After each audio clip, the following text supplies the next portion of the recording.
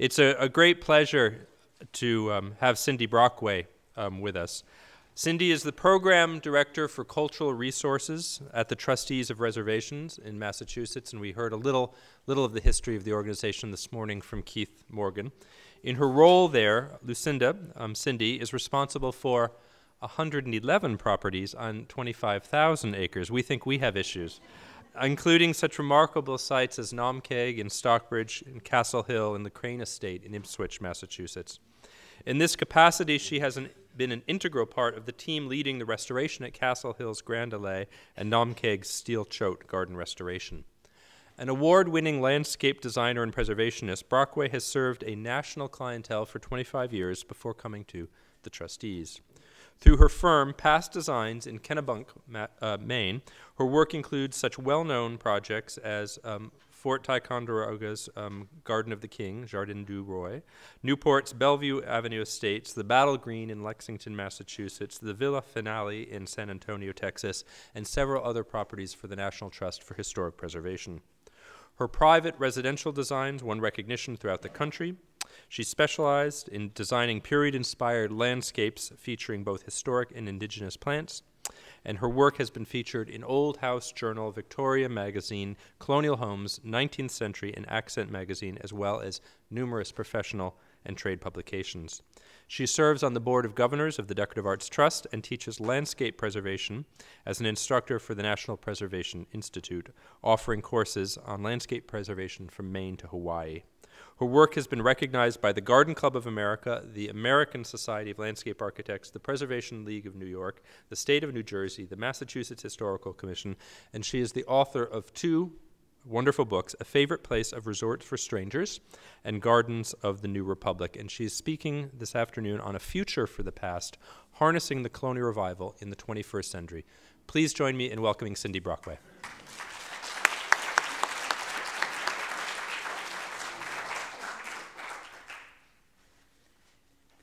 Thank you so much for being here. I'm always a little bit embarrassed when I get introduced because I usually show up in my jeans and my old sweatshirt when we're working on some of these places. So it sounds very fancy. But basically, the work that I do is just following a passion for care of a lot of these historic gardens and landscapes that all of you have been hearing about this morning and trying to move them forward. And there's lots of great people in this room that have the same passion and share that same commitment with me. So I always look forward to sharing all of their expertise and their experiences too as we go forward.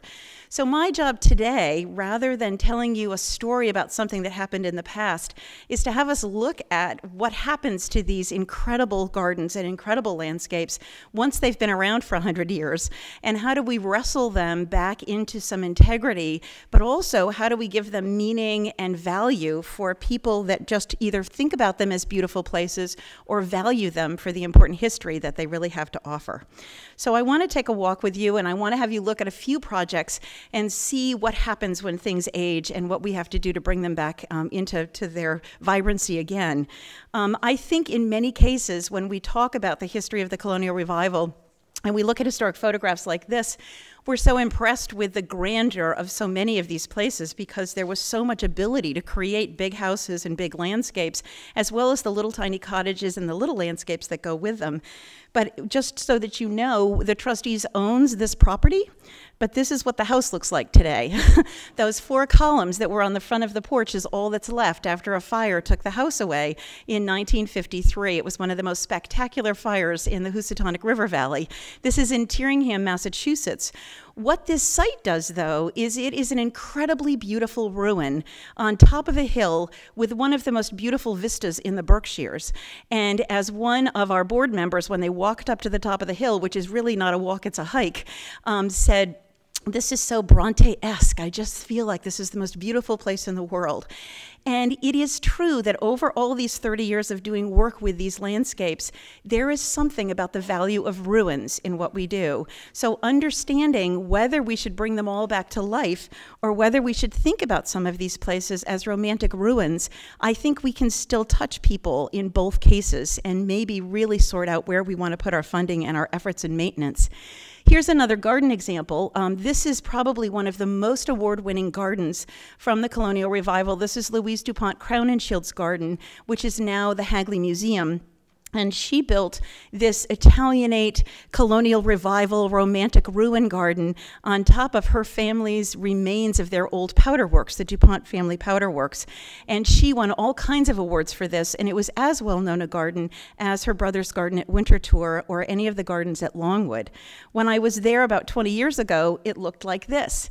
Again, still works as a romantic ruin, not so great for water quality, but it definitely has this appeal of being very romantic. And today, when you go to the Hagley Museum, I was there a month ago, they're still wrestling with what the role of this landscape should be in their story, because they are a museum that's based on industrial history and the history of making powder works and other of industrial efforts in the Brandywine River Valley. They've got an incredible industrial history library there, which they're very, very well known for. And then they've got this house and garden and an earlier French potager garden there, that this sort of the fun, quirky little part of their mission, and they don't know what to do with it. So thinking about what the value is of the history and the stories that are here, whether it's the 18th or 19th century story or the early 20th century colonial revival and remaking of those ruins into a garden, is really an interesting issue that they're now grappling with. We also now have been handed some of our best efforts at figuring out what to do with history. And there was a period in our history as preservationists that we said it was better to interpret change over time. And so you get little house museums like this, where they've got an early house. They've rebuilt a 19th century barn that looked like the barn did in 1870, and then you've got a 1953 colonial revival garden, which now is historic in its own part, that's added on to that.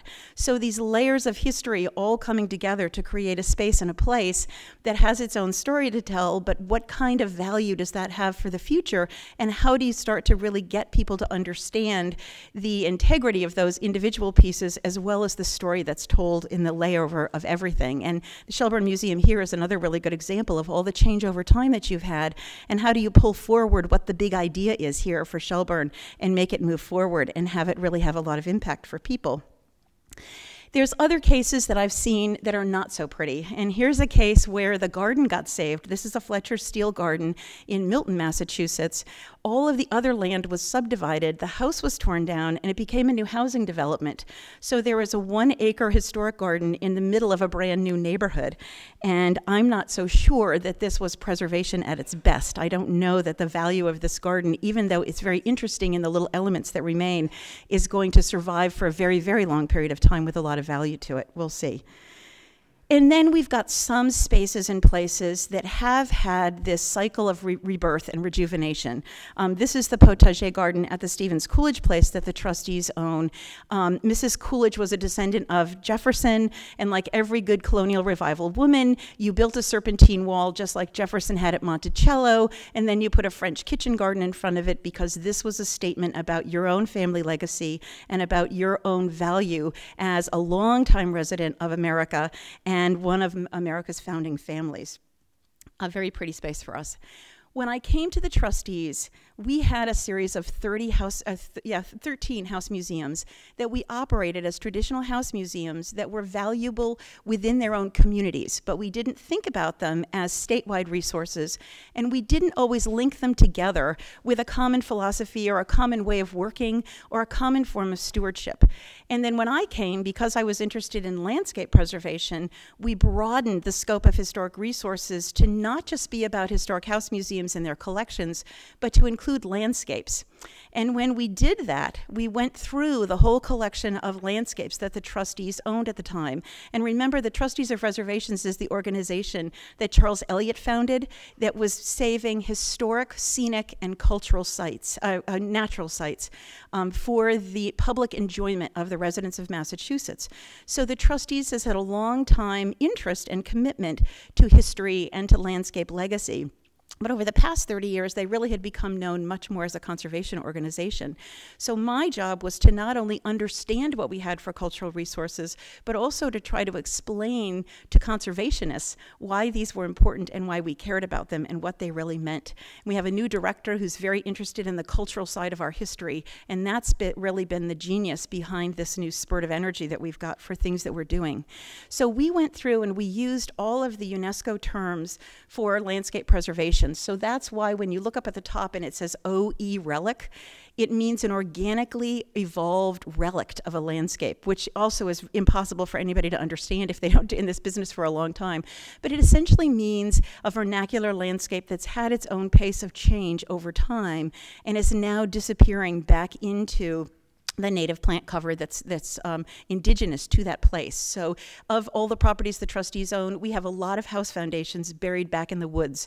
And we have a lot of old road systems that have become trail systems that are the remains of earlier industrial sites or early agricultural sites that were part of those properties' histories. But if you look down this list and you see that what we really are managing is a lot of ruins, a lot of archaeology sites, a lot of properties that have structures to them without much landscape remain, a lot of landscapes that are continuing to evolve as vernacular landscapes with elements of their past in them, but are still active farms or are still active forested lands. And then we come down to this little bit of designed landscapes. And it was surprising to me as we looked at this whole collection how we think most often about the things that cost us the most money and take the most time for us to take care of. And yet really what we're responsible for are some of these larger numbers of things that we don't necessarily think about and think about what our resources really should go to. I also, over the years, have really looked hard at what this aging process is. You know, if you look at a photo image of somebody when they're born and they put together all of their photos as they grow older and you can watch them age, well, landscapes kind of do the same thing, but we rarely have a chance to take a picture every 5 years of a landscape and watch it decay. And in many cases, that's what they are doing because there's so few that have that chance to have that revitalization happen to them. So I put together this little diagram that really talks about what happens. And I use the terms for public audiences of frosting, framework, and foundation. And the idea is that the frosting are the fun, beautiful, pretty flowers, the pieces that everybody notices that are very colorful, but they're the most ephemeral parts of the landscape. The framework are those parts of the landscape that survive for maybe 2 generations, sometimes 3 generations. They're fences, they're hedges, they're small ornamental trees. They're the parts of the property that would be there for a couple of generations if we stopped intervening, but they will gradually decay and then disappear. And the foundation are those pieces that survive the longest. And with no surprise, the foundational pieces are things like building foundations, stone walls, roads, the gravel remains of old roads and walls, and those pieces that tend to be made out of stone or material that's so durable that even if the trees grow back up around it, you can still find them buried underneath some of that landscape. So here's an example for you to walk through. This is the frosting that I talk about. This is the flowers, this is the colorful pieces. Even the lawn is part of the frosting that we put on our landscapes over time. The framework are these pieces. So views and vistas, like down the walkway here on the left, that's an image from Castle Hill. Orchards, and sometimes orchard trees will survive and you'll see them bloom even when you're traveling down the side of the road in April. But for the most part, they as a landscape element can survive for a little period of time, especially if there's apples and pears in there because they tend to be longer lived trees. But they do end up eventually after 75 or 100 years folding in on themselves. And then hedges, fences, gateways, these are the kinds of things that will deteriorate and disappear over 75 years or so. Here's another good example. This is the Stevens Coolidge House. This is a house owned by the trustees in North Andover, Massachusetts. This orange stake that you see at the front of this bed, that's where the original edge of the bed was. And this has been a garden that's been maintained over a long period of time. It's a Louisa Bancroft Stevens garden, and Joseph Everett Chandler worked on the house. Well, over the years, as the plants got bigger and the gardeners would edge the garden beds got bigger and bigger and bigger, and the big wide grass paths that were on the side of it got smaller and smaller and smaller. So they've just redone all of the original dimensions to this garden, and big surprise, they've cut some of their labor almost in half because the beds are so much smaller and they're doing what they intended to be. The hedges that you see here on the side, if you look at the branching pattern on the end of that U up at the very top, you see where all the branches are starting to split off. Well, that's where the hedge had been maintained for a long period of time, and the cut marks were made, and then 2 branches came off from where those cut marks were. So you can see what the intended scale had been of that plant. And over the years, as gardeners didn't cut back as much as they did the year before, those plants get bigger and bigger. And in this case, they completely consumed the house. You couldn't even see the house behind the stone wall and the hedge. These are some of the foundation pieces. So foundation pieces tend to be topography. Roads and gravel paths will show up even in a drought in the middle of July. You can find them. Big open, large trees, especially large overstory trees that tend to last about 125 years, maybe 150 if the weather's not so bad. And then all these different stone elements that we find in our landscapes now. So these are really that base layer that will still remain even if we don't interfere with the landscape over a long period of time. And here's a good example of a garden in Newburyport that was full of flower beds and rhododendrons and azaleas, and it's now disappeared back into the woods, and all that's left is the terracing and the stairs for this garden when it used to be. So if you look at a picture like this from some of these historic images and you start to think about that change over time, and in your head start to play that movie about how this image will change and what will happen as 100 years go by or 50 years go by, you can start to begin to understand how we have to evaluate these landscapes and what they do. It also helps us when we start to rebuild them again to understand what is the most ephemeral and what is the most long-lasting in the choices that we make. So typically what happens is that we have to interfere. We have to go in and we have to do maintenance, and we have to be able to recorrect the cycle of decay in these landscapes in order for them to survive.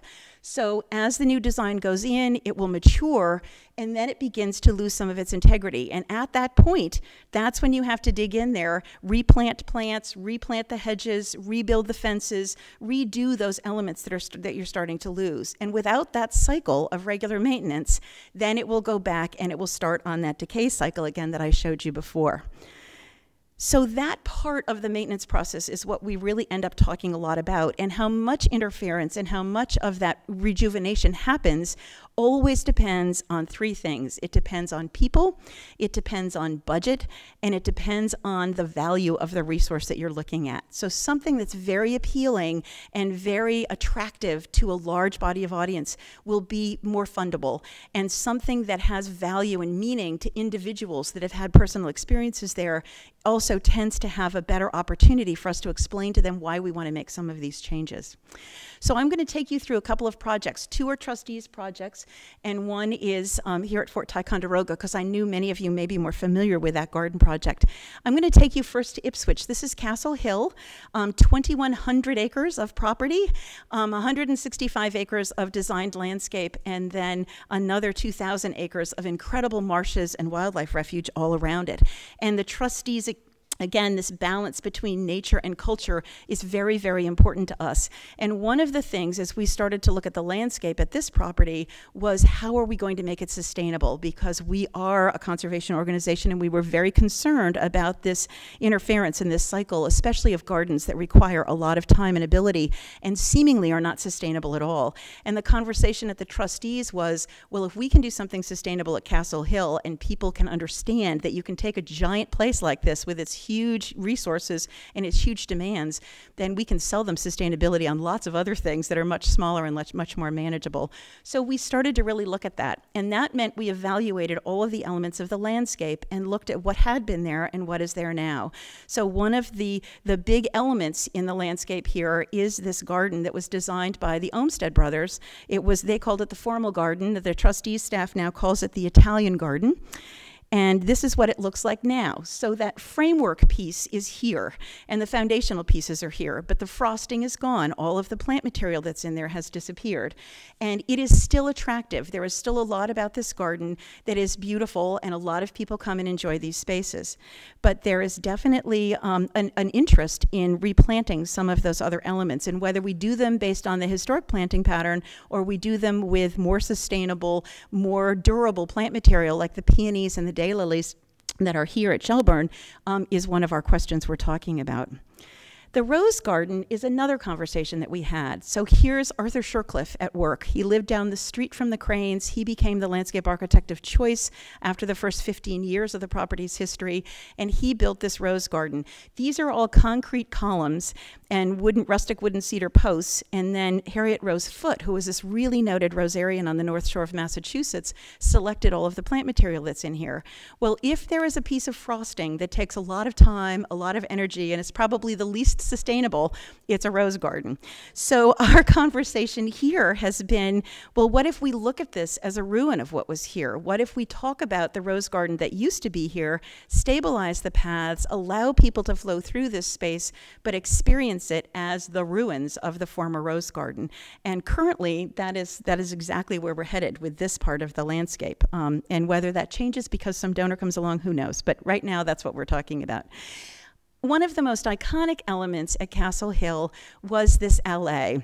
Again, an Arthur Shortcliffe design. It was built between 1913 and 1915. It was started as the mall, from the house down to a casino area that they built that's sunken into the Allee, you'll see in a minute, and then had two other pieces added onto it. So it became what now the trustees call the Grand Allee, and names drive me a little bit crazy because I like to be accurate with the historic names. So, but marketing has called this the Grand Allee at Castle Hill, and it sold a lot of weddings. So that's why we call it the Grand Allee right now. But you can see the statues sort of along underneath the feet of these Norway spruce. These are all Norway spruce. They were meant to be 80-foot tall trees. It turns out in the early 20th century, this was the hedging material of choice for most of these large estates. And Norway spruces will take a tremendous amount of shearing. I even noticed out in the Berkshires when I was out there that the grounds of Tanglewood are surrounded by Norway spruce hedging, and I'd never really paid attention to that before.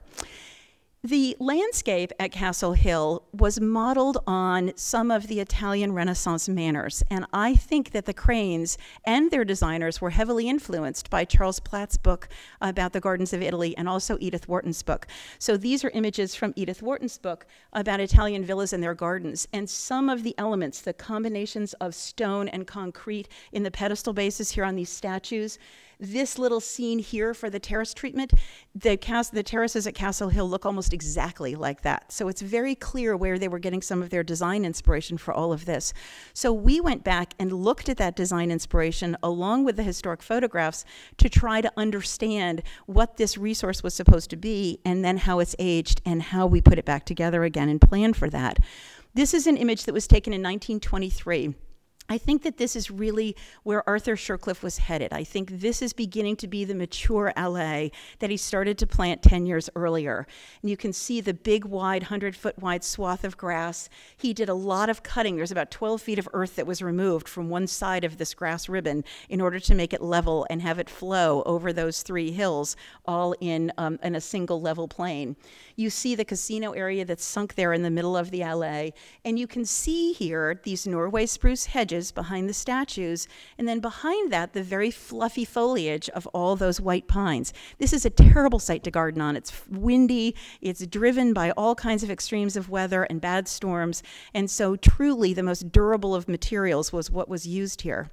The other story behind all of this that we discovered as we started looking into all of this is that water was very scarce on the top of Castle Hill, and you're at the end of a very long road out towards the beach at the end of an estuary. So water, if you were going to have it at all, was going to be at the bottom of this Castle Hill and not at the top. So the Cranes, being in the plumbing business that they were and making all of their money in plumbing and piping, created an amazing infrastructure underneath all of this landscape that you see here, including a giant concrete cistern that held 135,000 gallons of water. And if you can imagine, the underground structure is about the size of this building, this room and the room beyond us, all concrete, all still in perfect shape. So we replaced the packing on 2 valves, and the lines collect all the water off of the roof of the house, collect it all, put it into that cistern, and then it fed the water for all of the gardens here. So we reconstituted all of that, and it's part of the sustainability story of the restoration of this Allee, and it is still working, and we're still using it for watering all the gardens now. This is what had happened. So you see how that view is closing in, that framework is getting lost. You can't see the statues anymore on each side of the Allee. and the Norway spruce have come up, and now they totally hide the white pines. As storms had come along, these plants were planted 4 feet on center, if you can imagine. They really were meant to stay as hedges. As we had major storms and all of the canopy on these trees was all one-sided, they were falling like toothpicks down the middle of this whole Allee. So there was a safety issue that was starting to really be alarming with everybody. We looked at the research, we put together the plans, we made a proposal to be able to restore all of this. We put together our budget, including money to endow this feature so that we'd have money to take care of it over the long term. And a donor came forward and said, I want to be able to fund this project for you. So we did it in 3 pieces because we didn't have a lot of staff on site to take care of the trees once they went in. All the irrigation came from the underground cistern, and we did a campaign that replanted everything and put it all back together. And it is now a couple of years old on this first phase on the top of the hill here, and it is remarkable how quickly those spruces, once they got settled in, have really taken off, and we don't have to irrigate them anymore, so we can use the water for other things. Surprising to me, because when we started taking all these trees down, this is the kind of work that we were doing, and it was literally weeding by crane. We had to, I did a lot of photo edits to show people what to expect, because boy, when you start to take down trees, it's a very scary thing and people get very alarmed. But it was very surprising to me how welcome everybody was to get this view back again. And it has become one of the best features now, again, of coming to Castle Hill. We've sold another 1/3 as many weddings, which isn't necessarily a great thing, but it certainly helps the bottom line for the budget. But we've also increased our visitation at this site by almost 30%. And a lot of it is because now this has become an element in the landscape that really is appealing to everybody, and they come back to enjoy this view. We opened a small cafe at the house that sits at the top of this, so you can enjoy your lunch and look out over the Allee, and that has been remarkably helpful. So based on that success, we then went to look at the casino, which sits in this little hollowed out space here below that first run of the Allee, and had been a beautiful element. It was a ballroom on one side and bachelor quarters on the other, with a swimming pool in the middle, tucked behind a 12-foot tall stone wall on the back side, and really a place for play, for having fun and having a great time. When I saw the property in 1992, this is what it looked like. And if anybody wants to know about concrete technology and how concrete ages and how long it survives and how it starts to decay, Castle Hill knows everything and anything you'd ever want to know about concrete, because the entire property was built out of concrete. So what you're seeing is some of this decay of the concrete elements in the stone walls, in the retaining walls, and in the elements around the pool. The pool copings were all marble, and so we picked those all up and saved all of those, and had to do a lot of work on the retaining wall because that was starting to collapse. So we spent $1 million, we got the retaining wall fixed. We did not have the money to fix the swimming pool, so it was mothballed. We basically created an archaeology site here. We buried it, we put tarps over everything, put sand over that, just like you would protect an archaeology site, and covered it with lawn, and have used it as an event space, knowing that all of those other features were under there. So finishing up the Allee project and now turning to the casino, everybody said, yes, this is a really good thing. We need to put this back together again too. So we unearthed all of those pieces that had been there. We saved all of the marble paving. We did not save the brickwork that was on the upper walkways. The center here where you see the marble paving all laid out was pool, and I think we're going to keep that as lawn right now, although if I find another donor that would like to give us some money to make a water table out of that, I'd still like to put water back in that element. But you can see the topography here and the changes and the elements that we can bring back together again. More importantly, what we kept getting asked was, well, what are you going to do with it when you're done? It's a great casino. It's a beautiful space. Architecturally, it's wonderful. Landscape architecture is phenomenal. It's a great piece of our history, but we need to invigorate it. We need to bring programming here, and we need to make this work so that people interact with it and have a great time. Castle Hill has a huge camp program, so they are absolutely going to be using it after the summer. They can't use it now, it's a construction site, but next summer they'll be back there again. And the buildings we've restored as multi-purpose spaces. We hired an acoustician and a theater designer and an architect to come in before we started this restoration and look at the acoustics here, because Castle Hill had also had a huge long run as a music and arts performing facility for many, many years when we had a partner running the facility instead of the trustees. So people remember the arts and music programming that used to happen here. So we put in infrastructure based on the design from those experts so that we can have music programming, we can run cabling, we've got the electrical that we need to be able to put bands up, and we can put up and down portable tenting if we need to get to that point. We don't have the money for that program yet, but we tried to at least include some of that in the infrastructure so that we could go forward. Because bringing it back to life means bringing people into it in as many ways as we can possibly think about. Now I want to take you out to Naumkeag, and I know when we have our panel discussion this afternoon, somebody was asking about farming. We've gotten pretty good at agriculture at the trustees too, because it's another way of us being able to do both stewardship and provide fresh foods, especially for urban populations in Massachusetts. If you look at this aerial of Naumkeag in 1958, what you see here is a full-blown estate. 2 generations of the Choate family, Fletcher Steele coming in and creating some phenomenal gardens with Mabel Choate, and a full farm operation that was down the hill. And right now, everybody parks their cars on these 2 vegetable terraces that you can see in the bottom right of the photograph. And we are talking about bringing back those elements. In this case, because we have the full house collection of furnishings and paintings and archives, we've got the full garden spaces, we've got the entire property, we have the whole package. And it is a National Historic Landmark, just like Castle Hill is. But this property, as people talk about it and the value of this property, it became very clear that the landscape architecture here truly had become a piece of fine art, which is what Fletcher Steele always liked to talk about in his garden design. And so the artistry and the patina and the detailing of this landscape became incredibly important in our planning.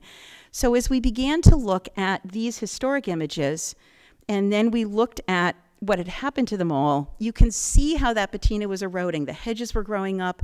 We'd lost the view to the mountain beyond. When Steele and Mabel Choate created this, you see the slope in the lawn. He was mimicking the ridge line of the mountain that's up in the distance there and bringing it down into the landscape in the front. Well, by losing that view to the mountain and the slumping of these slopes in this south lawn, we were losing all of that detail that made this a great piece of landscape architecture. So we had a lot to do, and we had a lot of decisions to make. So did we lose some of these things and allow it to wilder and just talk about the topography that was going to remain here? Or do we put back that framework and that frosting that we had lost here and bring it back to life? And again, we had the opportunity to work with a very generous person who said, no, this is a really great landscape. This is a great piece of landscape architecture. It needs and it deserves the investment that I can offer to you to help it put it back together again. So here's the south lawn again, replanted with some of its trees, the view restored. And then the biggest question, of course, was, well, what about the blue steps? This is the one piece that everybody seems to know better than anything about Naumkeag, and what are you going to do here? And we were losing birch trees right and left.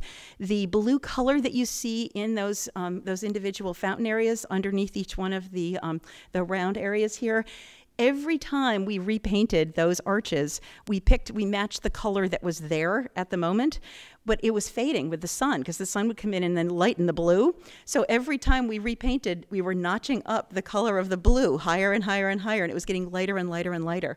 So we did paint analysis. You'll also be surprised to find out that when they put this in, this is concrete block, and then they poured the concrete steps that sit on top and right behind those railings that you see.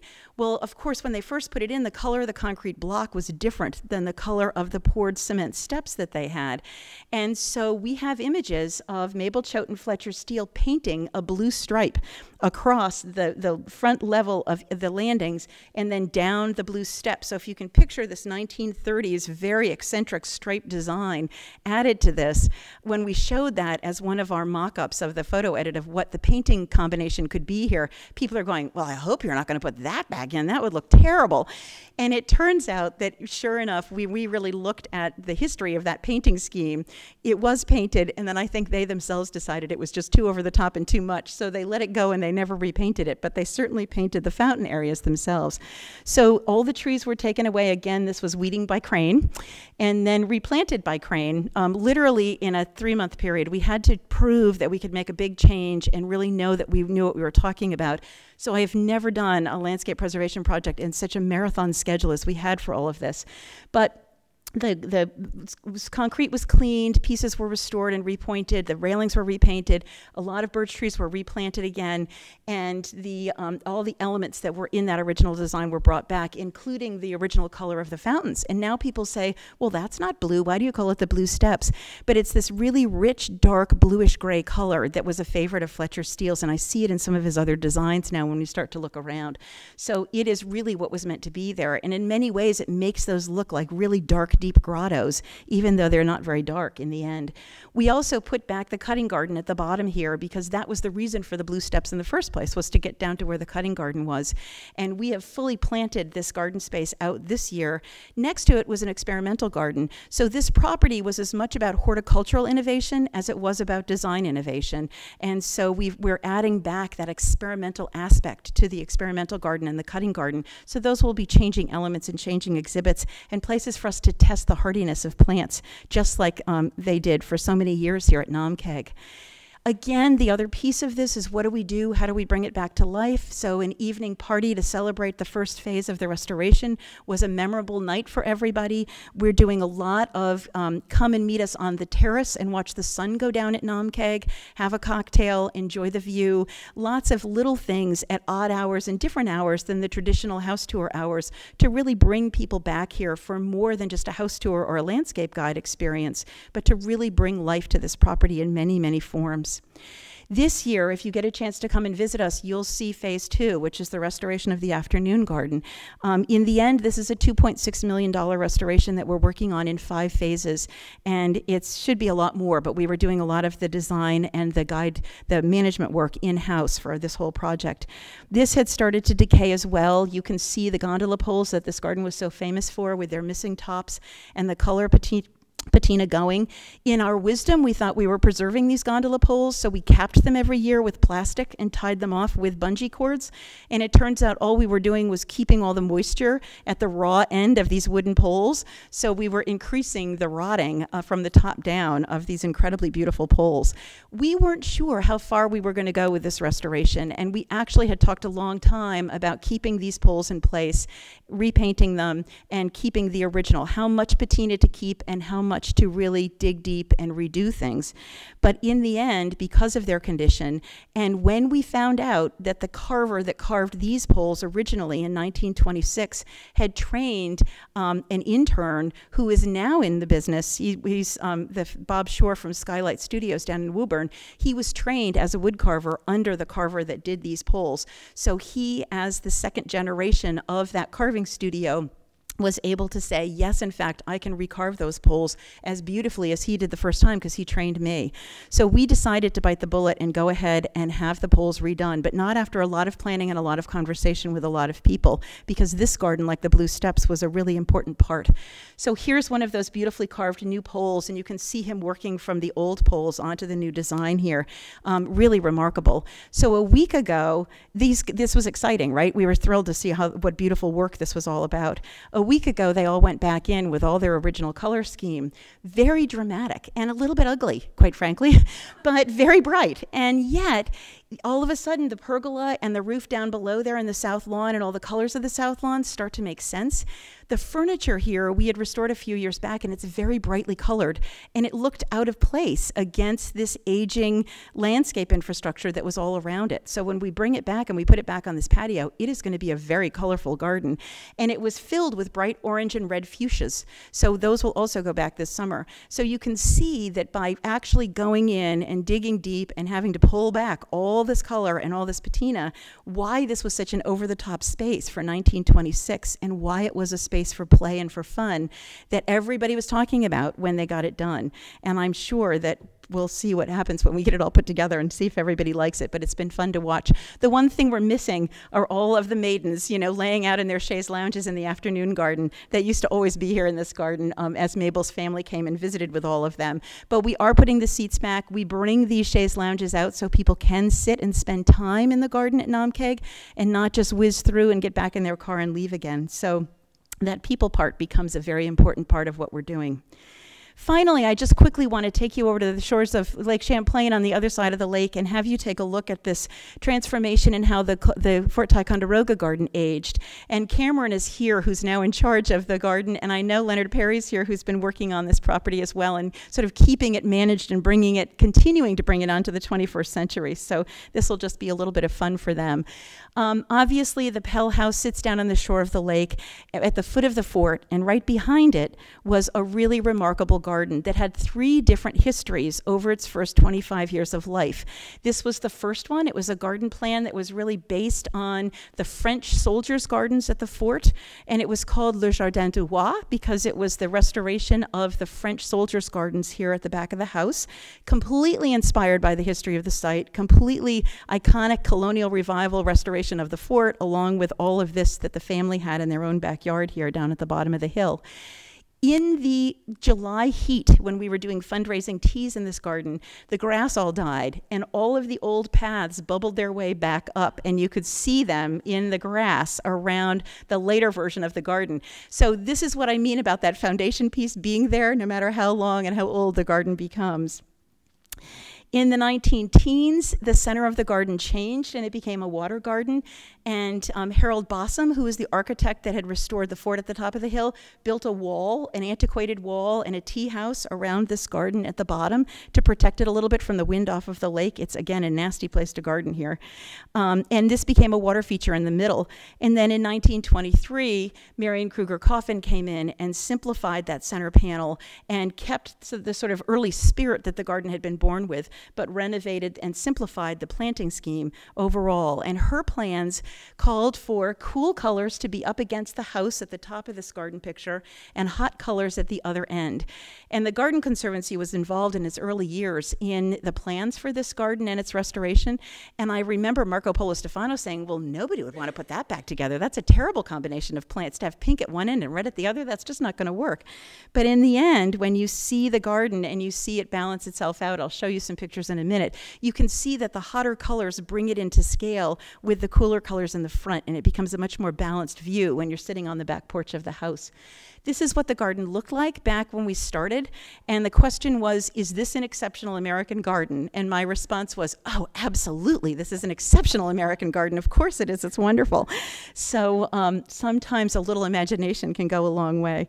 This garden was a real lesson in what survives, and this is the garden now, and you can see how beautiful in that color palette that's there. Marion Kruger Coffin was working in a similar color palette to what Ellen Shipman was and some of the other women of their day. Very successful planting program, and also the ability to change a little bit. So the bones of this garden, the structure of it, the look here to 1923 is what we chose to go with. We initially planted that original palette of material, and to some extent that palette has changed a tiny bit over time, but it has that ability to be reversible and to be changeable and to really bring a new dimension for the gardeners into the garden too, which also keeps it alive. And I think this has been a really successful contribution to the experience now at Fort Ticonderoga. Every time I work on one of those big projects, however, in the back of my mind is this whole body of people that will come to see it. And what do they want to see and what do they want to take away as the little tidbit that they'll talk about at their cocktail party or over a cup of tea in the afternoon when they leave and they go back to their homes and their families and their friends.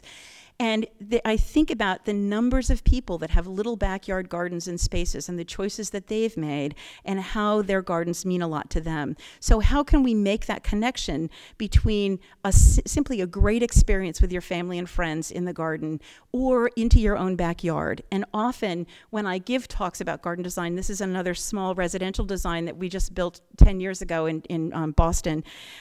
It's really about that personal taste of the person and what their personality is that reflects itself into these gardens and landscapes. And there is a direct link. There's a lot to be learned by going to the garden at Fort Ticonderoga or looking at the hedges at Castle Hill or really looking at the fine-tuned details of what's going on at Naumkeag that people can learn about their own gardens.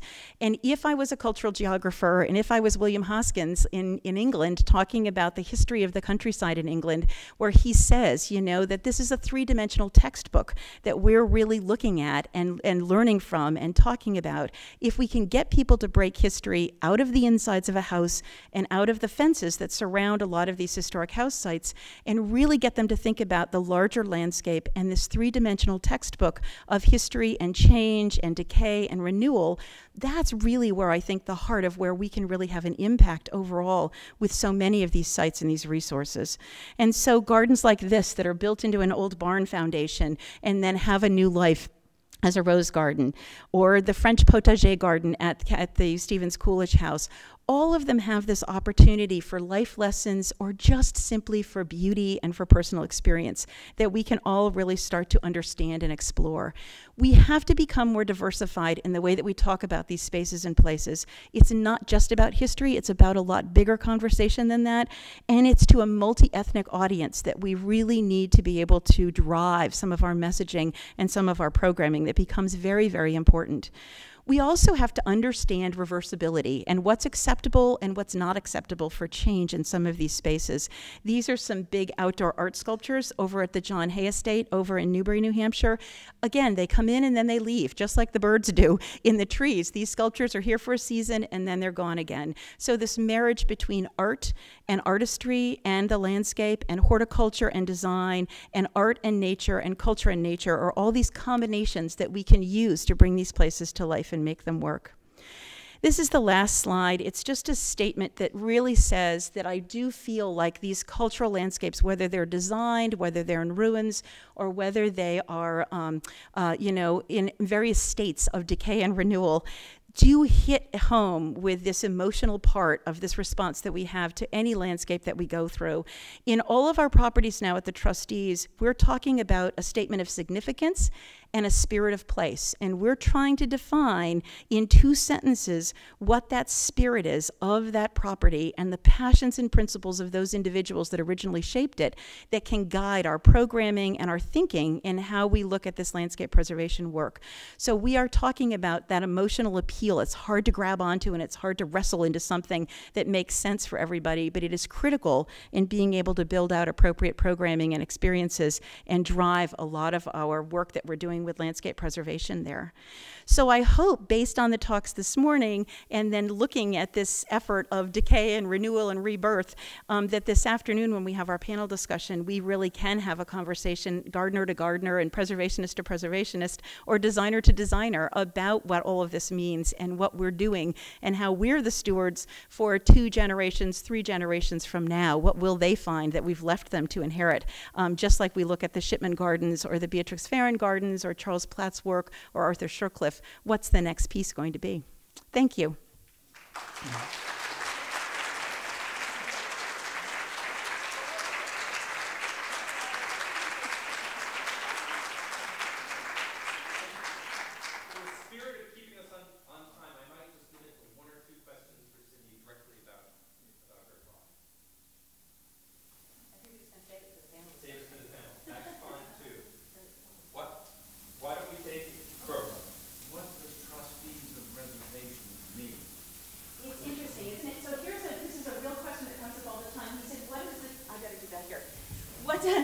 What does the Trustees of Reservations mean? And when Charles Eliot set up this organization, he made the argument that pieces of land should be set aside for public enjoyment and under the care of trustees, just like you put books into a library or paintings into a museum, and those organizations have trustees that are running the library or the museum. So he set up this organization and envisioned it essentially to hold all these individual pieces of land for public enjoyment. And the trustees, and we still have a board of trustees that are responsible for their management and their care. We're a volunteer managed organization. We have paid staff, but it is all a volunteer organization. And now we get confused with Indian reservations all over the country. So when I do travel and I talk for the National Preservation Institute, they go, well, which reservations are you managing when it comes to Wampanoag?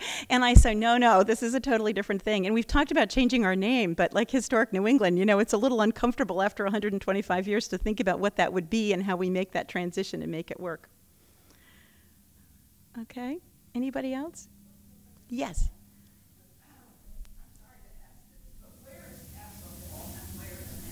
Great. I'm glad you asked that question because I look at these all the time and I forget that people don't know where I travel to all the time.